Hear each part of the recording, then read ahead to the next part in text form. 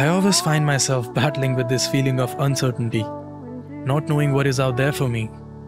I wanted to be the best at what I do, but realizing the amount of work that goes into what I was trying to achieve seemed like it would consume my whole life.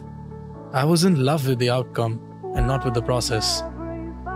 Ever since I can remember, I have longed to have a YouTube channel of my own, to have a medium to translate what was inside my head into moving pictures that inspire the people I reach out to.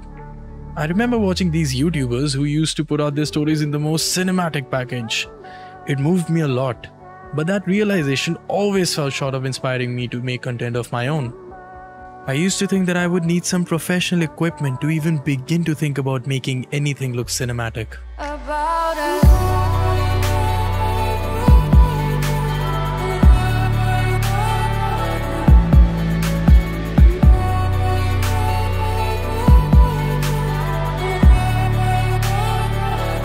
That maybe I shouldn't rush it and decide prudently.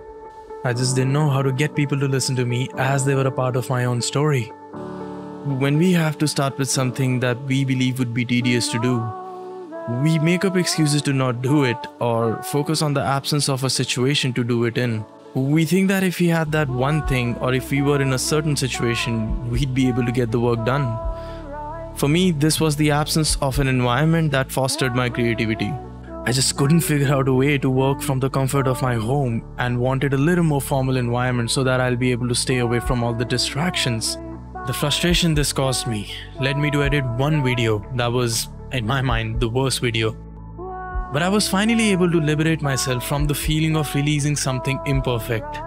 That one video gave me the push necessary to visualize myself in a space where I thought of myself as a creator.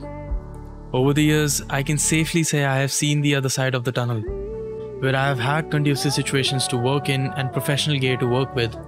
But then I realized that I lacked the discipline needed to exhaust the potential of the facilities I had, and to understand that creativity is not bound to equipment and fancy editing. It rests on how effectively you can get your story out in a package that people would want to watch, but at the same time is simple enough for you to handle. So whether the work that I'm putting out is me closing the gap between who I am and what I could have been, or whether it is something that pushes one of you who's watching this to move forward with your goals, it'll always be a testament of me never giving up. An idea put forth while sitting around a bonfire is just as valuable as an idea put forth with epic background scores in a movie. So as long as you have your idea figured out, you'll be heard.